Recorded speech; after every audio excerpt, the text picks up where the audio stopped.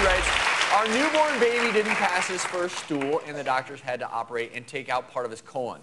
They call it Hirschsprungs, and we wonder if he'll have any long-term effects from it.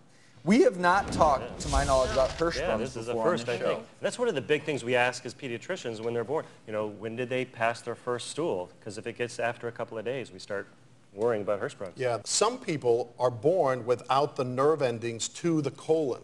So without that, the colon can't move.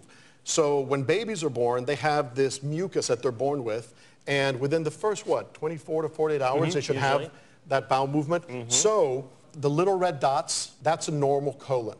That is trying to move, we'll call it poop, because I don't know what the censors let us say, but you know, trying to move the poop, stool down. This part of the colon isn't working.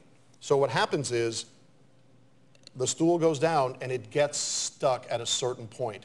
And then the other part of the colon, since it's not being moved, just starts inflating and inflating. So if you have a brand new baby and they don't have a stool within the first 48 hours, that's a problem. If they're uncomfortable, right, bloating. Or if just very infrequent stools, and when they do go, it's very explosive.